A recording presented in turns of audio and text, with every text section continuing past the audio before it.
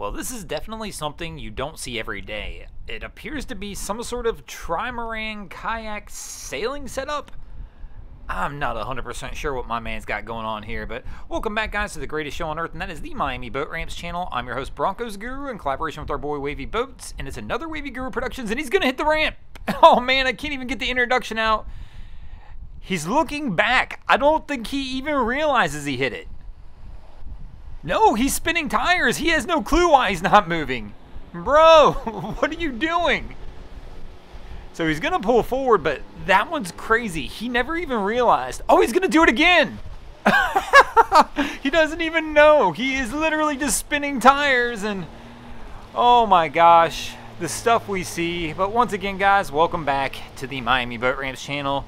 Today we are visiting Boynton, and oh god, I love being at Boynton. We see some of the wildest stuff here. Our guy, so he's getting out of the truck. I'm assuming he's going to inspect to kind of see what the heck was going on and try and figure out why he couldn't get it. I mean, like, dude had no clue. Like, I mean, he was literally spinning tires. No clue that front tire was hooked on the front. Oh, man, no. So he's taking off the sides of his little trimaran setup. I think he just gave up. I'm betting $1 million to 1 he's making this thing lighter so he can go ahead and pull this off the trailer. If he pulls this pontoon off, he is. He is. Oh, man, he couldn't figure it out, so he literally is giving up. That's what's happening right here. He's going to pull the other side off as well and walk this thing down. Oh, man, that is just epic right there. And here comes our crew, and I can't tell what Wifey's doing on the stern. Maybe she was looking for lines. But our guy's going to go ahead and make his approach, and if you look in the background, you can tell today we do have a fairly strong wind and a fairly strong current. You can see the water's moving pretty good, but if you look in the back, you'll see the flag. It's actually cut out of the screen here now, but it's moving pretty solid today. It's going to give some of these captains fits as they come in and try and approach these docks. So he's trying to take the slow roll approach while Wifey gets the lines ready. I don't know why. It feels like this one always happens to me as well. Now, as a captain, it's my fault. I probably should start the process earlier, but it feels like every time I pull up to the ramp, I'm like, hey, can you guys grab some lines and some fenders? And no matter how slow I go, I get to the ramp before anybody's got it ready. But that's my fault as a captain. I got to start that process sooner. And here we go. He's making his approach in. Things look pretty good. Probably wants to straighten that wheel out a little bit. Ooh, he's still holding on that starboard turn. It's probably going to cause a little knock. Oh, a little banger to kind of get him started here. But, oh, reach out and grab it, bro. And he's got it, but they don't have the line, but he almost lost the boat. So our crew has got this back down. You can tell the truck and the trailer are a little crooked. This over here on this side, things are a little complex right now. So we've got a heavy wind blowing across our screen, so going across the screen from the right to the left. So it's kind of blowing him into that dock, which is gonna make things a little tricky as he tries to approach this trailer. Typically, if you were doing that, you'd want to try and approach the trailer a little bit from the right and let the wind push you back. But for those of you who are familiar with Boynton in these videos, there are rocks basically right in front of where that pole is that you see. That literally, if this was probably 6 inches lower on tide, you'd probably see the rock. So Cap's backing out. Let's see how his approach is on this.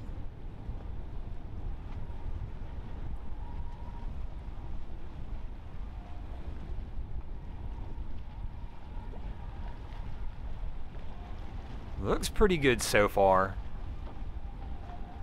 But you can see that wind's grabbed him already, and this is where things are going to get a little tense because it's already trying to push him, and he's kind of lost it. He's going to have to reset this up. And once again, not faulting Cap. This is kind of a tough setup here. This is not the ramp I'd want to be on today. And a lot of boating is that. It's trying to set yourself up in a situation for success, trying to pick the easiest situation you can. But he's coming in with a wild turn. Watch out for the rocks, bro. He is literally heading right for the rocks over there. Watch out. Oh, he hits the brakes because he knows it's wrong. I can't quite tell. I mean, he's on those rocks. I believe he probably hit them, but I just can't quite tell from this angle. I was looking for the bounce back, but he hit that brake, so it was tough to tell. And you can hear the wind in the background. We're too far away. We wouldn't hear it unless a prop scraped him.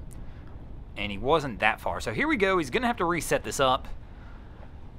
And there you go. He let it kind of push him back across, but now he's going to... Oh, he's going to miss. So he's pushed against the left-hand side of the trailer now as that wind and current just caught him. Oh! A little heavy on the throttle hand. Trying to line it up, but it's still not the right lineup. He's going to probably have to back off and try and get this thing set back on. So here we go with the back off. He's going to try and get that bow over those center bunks. Careful, bro. And he might be all right this time. He looks like he's fairly centered. Give it a little power and power it on there. And I think he's good. But that, I mean, once again, he was right over those rocks. I'm probably 99% sure he hit him. But it's just, it was tough to tell from this angle. But he should be good to get this one out of here from here.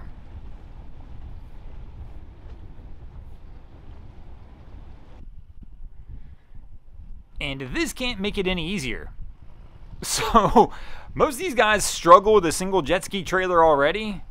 But having somebody sitting on top of the tailgate, basically blocking your view of what little bit of the jet ski you can see, can't help. And spinning his finger isn't probably helping either.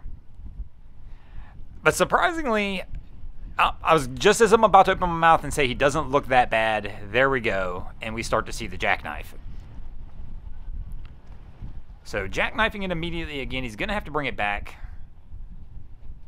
It's just strange that my man would choose this spot to sit. I mean, he's definitely blocking any rear view cameras my man has. And typically in a situation like this, you want to drop the tailgate to get the best view of the ski. And, I mean, my man's just basically blocking it.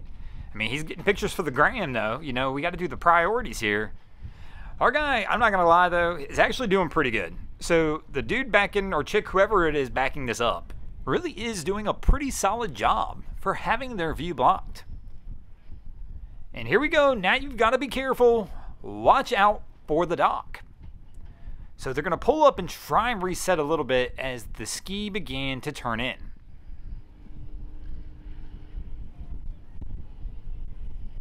And he leans back, and I'm assuming, I mean, I just don't know why they're not telling him to get off. And it looks like we're kind of leaning back in toward the dock again. Oh, another reason you don't really want anybody back there. Once again, if he falls, last thing you want to do is have somebody fall off the vehicle while you're in reverse heading that direction. So he's going to bang on it because they're right there at the dock about to hit it again. So he's like, hey, bruh, you're going to have to reset this one more time. But let's see how our guy does now that there's nobody blocking the view, if he can get this thing fully set up and down the ramp.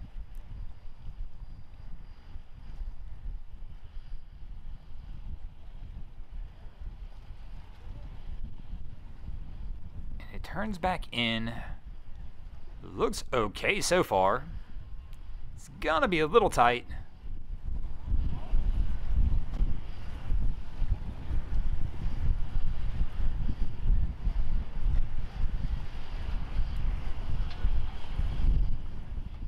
Are they going to get it in one shot now that we've removed the person who is blocking the view? They're probably a little off still. Just a little off. He's going to pull out one more time. I don't think we need to do the full pull out this time. If he just comes back a little bit, you should be able to get it this time.